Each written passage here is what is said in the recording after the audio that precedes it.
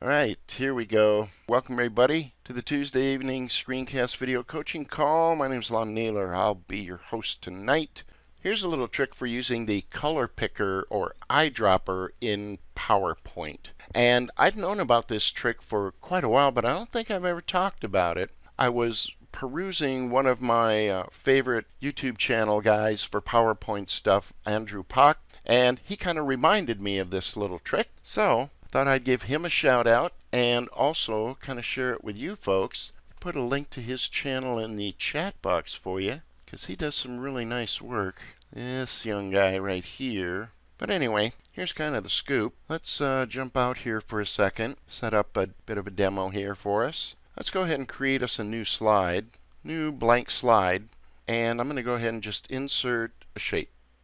Insert us a shape, right?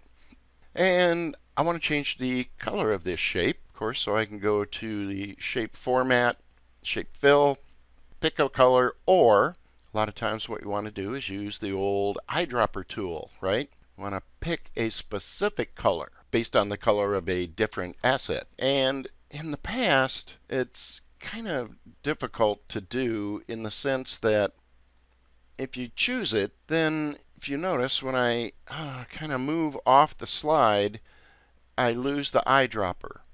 And so typically in the past, what we needed to do was, drop like a little color palette swatch off the slide or something like that. But there's actually a way to do this. So I'm going to click on this. I'm going to go to Shape Fill and go to the eyedropper tool.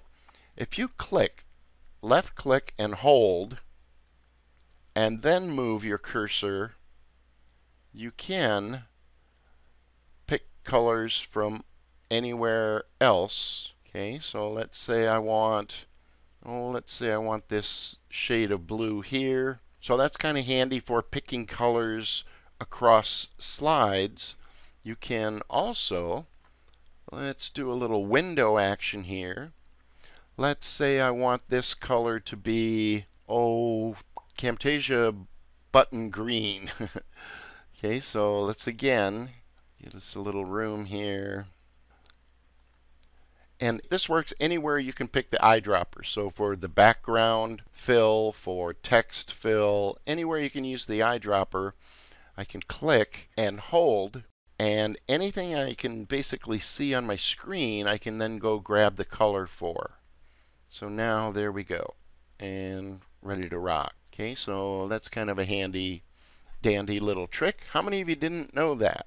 Anybody didn't know that little trick? Yeah, that's a good one. Me. Kind of a time saver. And I like to use it, let's even do this. Let's go to a website. So here, Animatoon site, and again, the key and the secret sauce there is if I want to pick that nice lovely shade of purple for my box. I want to make sure that I can see it. And actually this works across. If you have multiple monitors, it also works. But otherwise you'll have to get to a window mode here. Shape fill, eyedropper, left click hold, and go snag yourself a nice purple color. Okay, so that's kind of cool.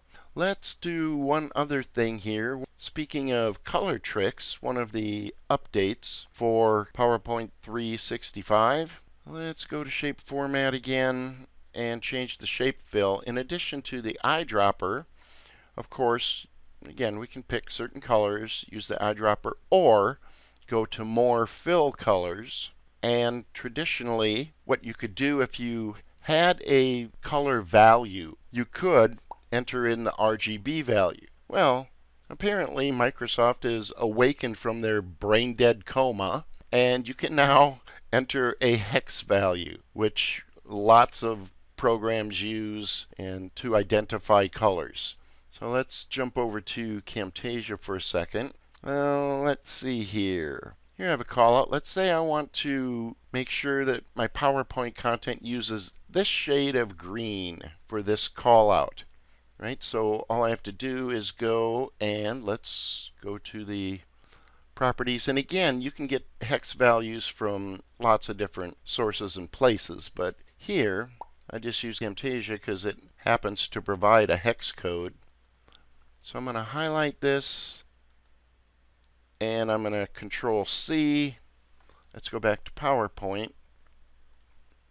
And in the hex value here, now, like magic, we can now enter a hex value. Way to go, Microsoft. Only about 15 years too late with that guy. So there's that. All right, couple of quick PowerPoint tips and tricks for you. Does anybody have any other questions or comments? Leave them. I love them. And don't forget to subscribe if you want more stupid tricks and stuff. Okay, I think that's it then. Hopefully you guys found some of that useful. I'll get the replay out. Everybody have a good one, and I'll talk to you all later.